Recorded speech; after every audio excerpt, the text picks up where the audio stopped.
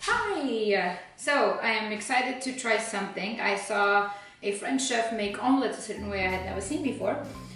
So we will try and test his method and see how that comes out. It looked interesting. I was too excited, so I just started filming. Then I realized I'm wearing my robe.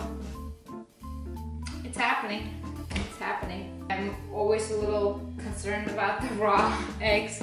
However, I'm gonna make as close to his version as possible and see what happens. I have about an 8-inch non-stick pan here.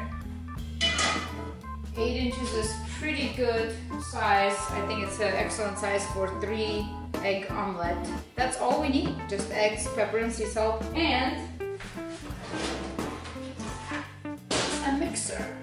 Well, I don't have a whisk to make it all pretty and cute, so I'm gonna use a mixer. The point is to basically create air in the egg. Fluff. I think I'm making sense. You'll see. I need to buy some of those glass nice bowls so that, you know, when I'm doing things you can see it. It will make way more sense. Oh, we also will need olive oil and butter. He put the salt after, but I think it shouldn't matter.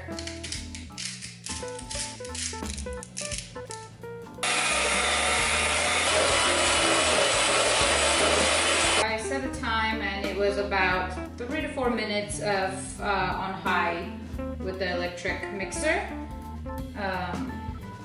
It looks like that. Just a bit of olive oil.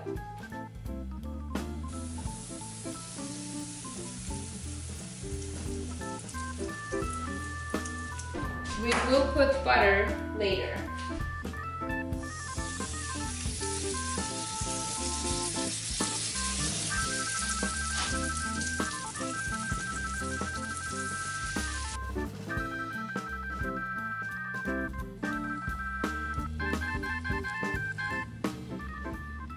This looks quite interesting. I don't know how I feel about all this raw uncooked section that's probably supposed to help with the taste and texture, but I'll try it.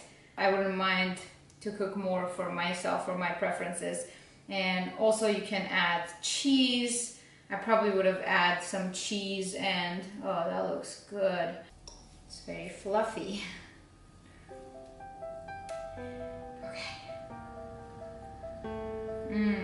Oh my god. This is interesting. It's weird. Because this part is very airy. And then you have the bottom crust. It's good. It's definitely very interesting how much you can do with eggs alone. Because this is so different from your usual omelette.